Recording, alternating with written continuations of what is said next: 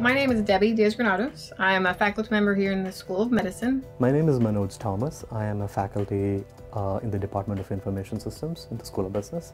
Right now I'm doing some research with NASA on better understanding how teams will function on long-duration space exploration. The project that I'm working on in Haiti is mainly to do with providing access to information and to technology for students and teachers.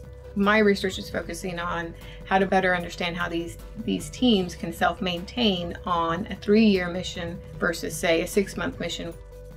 From the perspective of an organizational psychologist, it's very important to find somebody who truly fits the opportunity. If a faculty member works with a student who is not the right fit, we're talking about severe conflict. We're talking about arguing, not showing up to the office, passive aggressiveness. We're talking about terrible things.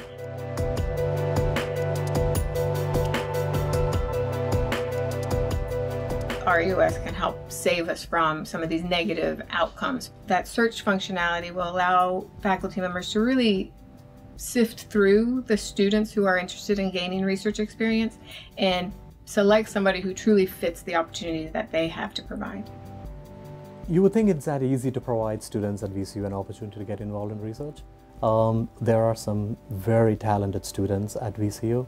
However, usually what happens is I'm looking for students to participate and I can never find the students, and I finally get involved in a project, and then later on another student would happen to come by my office and they would say, oh, they're very interested in so and so project, and it's already probably a little too late in the semester.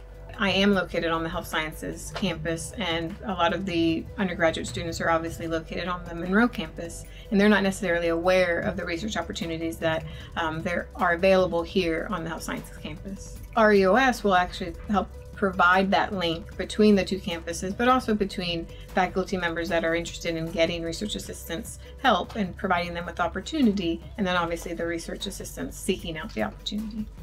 It's going to be a radical shift in terms of how I am able to connect with students, and now also for students to connect with me.